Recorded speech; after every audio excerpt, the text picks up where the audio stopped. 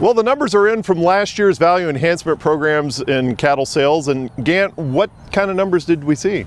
Dave, we last year, as all cattle producers know, it was a great year. It was a record year for those cow-calf producers in that calf crop.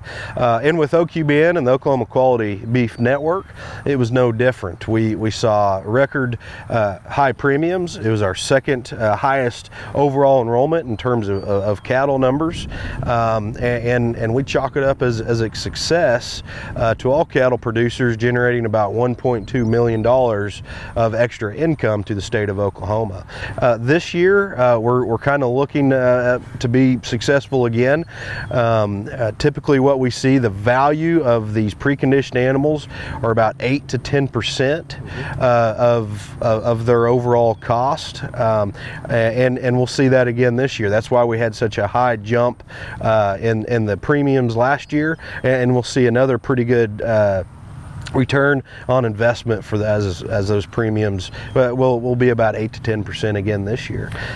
Now, speaking of this year, you guys have already set up the dates for the OQBN sales for this year. Absolutely. We'll start October 28th is our first sale in Cherokee, and then we'll move on down to Elk City out in western Oklahoma. And as we move forward, we'll have sales in Tulsa and in McAllister, and then Pawnee and Blackwell as well. And then, of course, we'll have our largest numbers will be at the OKC West sale barn in El Reno this year. We've actually had some changes to that particular sale.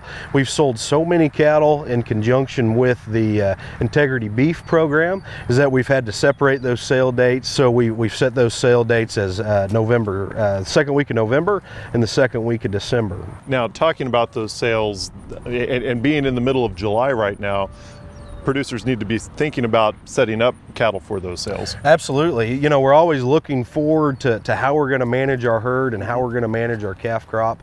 The biggest thing with these type of VAC 45 programs is actually the production risk, excuse me, and actually managing those cattle where we can keep them healthy and keep them alive, essentially. So some other things we might want to look at other than just the futures market in December is what we have going on this year is rain, as everybody knows, and so we have ample forage supply.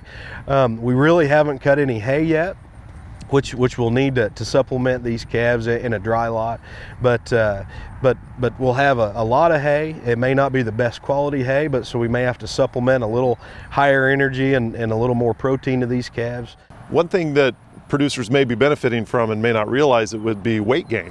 Absolutely. The value of gain on these animals in a preconditioning program is essential. We can't have those animals stagnant. They really have to be gaining. And here recently, the value of gain on these lighter animals have been well over $1. And we've seen for years and years and years that number is between 60 and 80 cents. So very valuable in terms of economic power to producers. Okay, thank you much, Gant. And for more information on the OQBN sales and sale dates, go to our website, sunup.okstate.edu.